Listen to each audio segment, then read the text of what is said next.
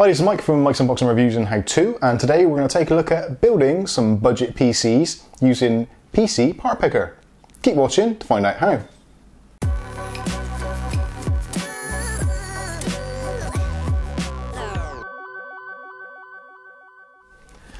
Okay, so it's that time of year where you've maybe had some money for Christmas, or you're looking to build a new PC for the new year, or that's your New Year's resolution to build your own PC.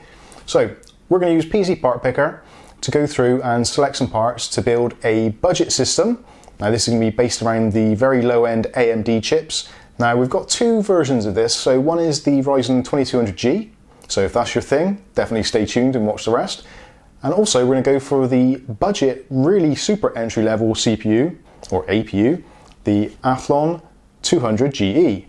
So two systems, very similar specs, but with a few differences. So one of them is going to be under £300 and the other one is going to be just slightly over £300. So if you're in that ballpark and you're not sure exactly what you want to buy or what you should buy, maybe watch the rest of this video and it will give you some food for thought. So let's go to the PC and check out the saved items I've got on PC PartPicker already. Now if you want to take a look at these in more detail, I'll be leaving links in the description below so you can check them out for yourself in your own time. And also you can make your own modifications to my saved PCs. So if you want to maybe add a graphics card or change some RAM or change motherboard case, etc. You can do all that. It's a really flexible little app or web app you can use to work out what is exactly best for you and your budget. So with that said, let's go to the PC. Okay, so we're at the PC now and hopefully maybe, depending on how I've edited this video, you can see the screen. Now at the moment I've got the PC PartPicker site up. Now PC PartPicker is available in various different countries. I'm in the United Kingdom, so I've selected the United Kingdom. But you've also got options for Australia, Belgium, Canada, Deutschland, España, etc, etc. You get the general idea. So this is actually a really useful little tool. If you're looking at building a PC, you're not sure what to get, or you're not sure what works with each other, this is fantastic. You can log in, create an account, save your details so that you can go back to it at a later date, so you don't have to make any rash decisions, but you can get yourself a really good idea of how much things are going to cost. So at the moment I've got two saved lists, and there are a Ryzen 3 2200G system, which is around about 350, and we've got the 200GE, which is under 300. So let's take a look at the under 300, which is what we've got up on the screen at the moment. So our basic system, I'll run through the ports very quickly, then we'll go into more depth. So we've got AMD Athlon 200GE, 3.2 GHz dual core processor. We've got an MSI A320M Pro.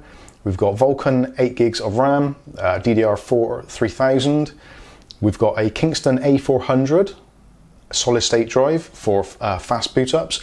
We've also got a Western Digital 1TB traditional clunky hard disk drive. Again, some of these things are optional, you don't have to have it in there if you don't want to save price, save costs, or you can expand them if you want to.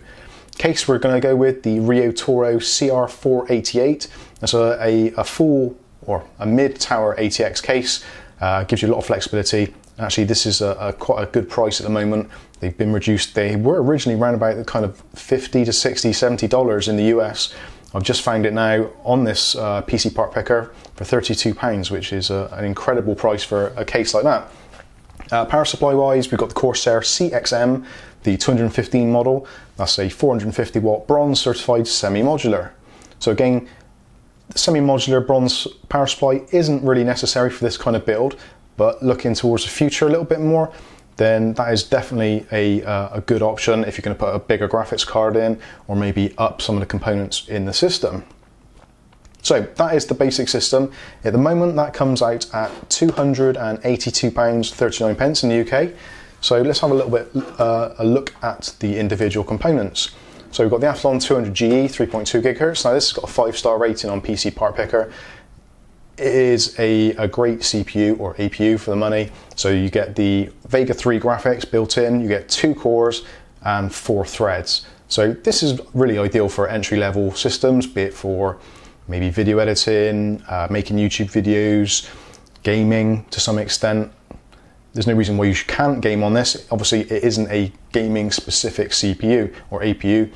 Those would traditionally cost considerably more. But if you want to dip your toes into the world of building a PC and start getting into gaming, this will give you kind of Xbox or PlayStation 4 kind of territory gaming situations at lower resolutions, maybe not 1080p in all games, but quite a lot of them will run quite happily in 1080p. again, depending on your games, what you're playing. So at the moment, you're looking just slightly over £50 for the processor. Now the motherboard I've chosen on this, the MSI A320M. Now this, if you're trying to keep it to a real budget, this is the way to go. This is probably one of the cheapest AM4 boards you can get. At the moment, retailing at CCL in the UK for just under £45. There is some shipping and handling on that. If you spend a little bit more money, you get free shipping. So if you're buying a few other things from CCL, then maybe that's the way to go. But if you're going for Amazon, you're looking at £48, give or take. So with that, obviously, if you're a Prime member, you get free shipping next day, all that kind of stuff. Now, this motherboard is, it's not a brilliant motherboard, but it covers all the bases. So you've got reasonably good coolers on the VRMs, although this board doesn't support overclocking, so that really isn't a concern. But you've got all the normal features there. It's a generally well-rated board with all the connections, HDMI on the back, that kind of thing. So this will definitely get you up and running and is good for a good few years. So moving to the memory. Now memory, this particular APU doesn't support the frequencies that this RAM will do. But again, it gives you some kind of future proofing should you want to upgrade the Athlon 200G to something a little bit faster in the future. Again, it's a bit of a sticking point because the motherboard isn't an overclocking board. Most of the Athlon or Ryzen chips, which are going to be coming out and are out at the moment, will allow you to do some overclocking. But if overclocking is not a thing that you want to get involved in whatsoever, perfect motherboard. The RAM is relatively future-proof. You should be able to get the RAM clocked to, I think it's 2666 with that particular chip. So it's good value for money. It's probably amongst the cheapest set I could find at the moment on the UK market. So you could get a lower clocked speed RAM, but it's roughly the same price or dearer. So this is the way to go. Now with the storage, again, you can make modifications to this. I've got the Kingston A400 drive, the 120 gig, but you could quite easily go for the 240 like I have done previously. You're looking about an extra £10 to double the size of your SSD. But again, we're trying to keep this down to a budget, but you could quite easily put that in there. Maybe use the 250 gig drive, take out the 1 terabyte drive, save some money there. Then you could maybe get the system down to 250, which for a PC is pretty mad. Now going down to the case, we've got the Rio Toro CR488. This is an ATX mid-tower case. Now this case is actually quite mental. On Amazon at the moment, so if you've got Prime, get free shipping, all that stuff, and shipping on cases is generally one of the killer things when you're coming to buy it, because the case may look cheap, but when you come to add-ons or £7–10 of postage, it puts your case into the next price point. And with PC stuff, obviously, whenever you start adding on £5, £10, you move up into a different level. So for £32, including shipping with Prime, this is a fantastic deal. Now the case itself is ATX. It's Rio Toro. We've seen some Rio Toro cases on this channel before, and I've always been really happy with them. This one's got ability to put 240 mils worth of fans or radiators in the front.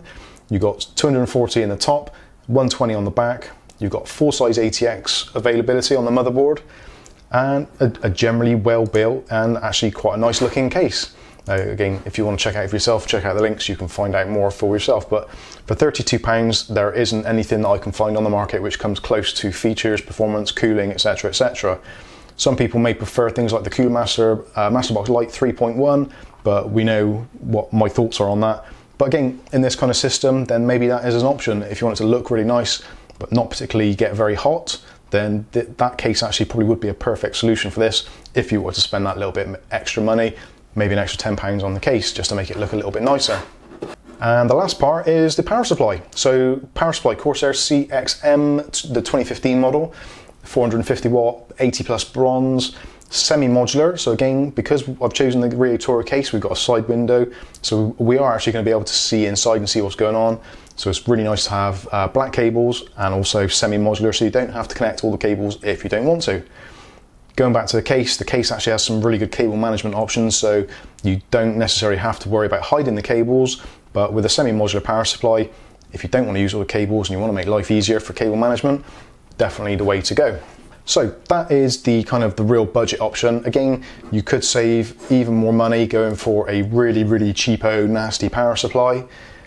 You could probably get a cheaper case, but not a great deal more. You could trim down the size of the hard drives, all that kind of stuff. You could maybe go for 4 gigs of RAM, but I generally wouldn't recommend that. Not a great idea. AMD processors like dual channel, so unless you're going to buy two gigs, which seems like a real waste of money, I think that is the better way to go. So that is the budget option. Now, if you want to spend a little bit more money, now moving up, the Ryzen 3 2200G. This entire system now, you're looking at £341, so just under that 350. So we're spending about an extra £50, but we're getting a little bit more for our money. So with this, we get the Ryzen 3 2200G, which is 300 megahertz per core faster than the Athlon, and also the optimizations in Ryzen make it a little bit snappier anyway. And it's 4 dedicated cores. Also, you get the advanced features of the Vega 8 graphics over the Vega 3. So if gaming is more the angle you're going to, the extra cores and the extra frequency and the extra execution cores on the Vega are going to make it much better for you. But again, like anything, it's going to cost more. So you're looking at an extra £30, £35 for that, for the privilege of the extra cores and the extra speed. Also, the Ryzen 3 is overclockable, so there's no reason why, with a little bit of tweaking, you shouldn't be able to get this up to 3.8, maybe slightly higher. So a massive difference between the two CPUs. Now, in order to do overclocking, we've had to change the motherboard as well. So this one, we're going for the ASRock AB350M, which is, again, a really nice little motherboard. It's, you actually can't really see it very well from that picture. It's just generally a nice all-round board, but it doesn't cost a fortune. You're looking at £53, which for an AMD AM4 board is actually pretty cheap, especially if it allows overclocking. Now, personally, if I was going for the Ryzen 3 2200G, I would probably spend a little bit more and maybe go for the Asus TUF model, which is the B450 chipset. Again, you're going to be adding about an extra £25–30 to the price, but it depends where you're going to be going and what you're going to be doing with it at a later date. So RAM, we're going to stick with the same, the Team Vulcan, because again, it was the fastest 3000 megahertz RAM I could find at the moment in the UK. The Kingston drive, we've gone for the 240 gig, and we've still got the Western Digital Caviar Blue. Stuck with the same case, the Rio Toro, because to be honest with you, I couldn't find anything which was significantly better without spending maybe an extra £30, which then takes us into that next price point when we have to start looking at other things to maybe upgrade to level up the whole system. And again, the Corsair CXM 2015 450 watt power supply seems like the logical choice for this. Again, semi-modular, you've got all the connections you could possibly want on there. It's a great all-round system. So either one of these, if you want to spend under £300, the 200GE version. If you want to spend slightly more than £300, the Ryzen 2200G is an excellent choice. Both of those systems, if you wanted to, you could add a discrete graphics card to level up the performance even more.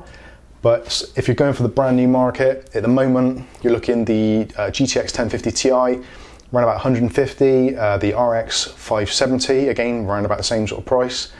If you're spending this sort of money on the system, are you going to be looking at spending that much on a graphics card? Maybe you are, maybe you aren't. But again, with PC PartPicker, you can just go into the system settings, choose a graphics card, see if it's compatible, and see if the price is right for you. So hopefully that's given you an insight to what goes on in this tiny little mind, and also gives you some knowledge of what you can buy for your money on Amazon and other places in the UK. Now, I will be following up this video using pretty much identical specs to see if we can recreate the same system, give or take, for the same money. So my question really at the end of this is Amazon still as worthwhile as it used to be? So if you want to see how that video goes, click on the subscribe icon, click on the chime icon, and you'll be notified of all the future video releases. I've been Mike, this is Mike's Unboxing Reviews and How To, and this has been how to build a PC for around about £300. Thanks for watching.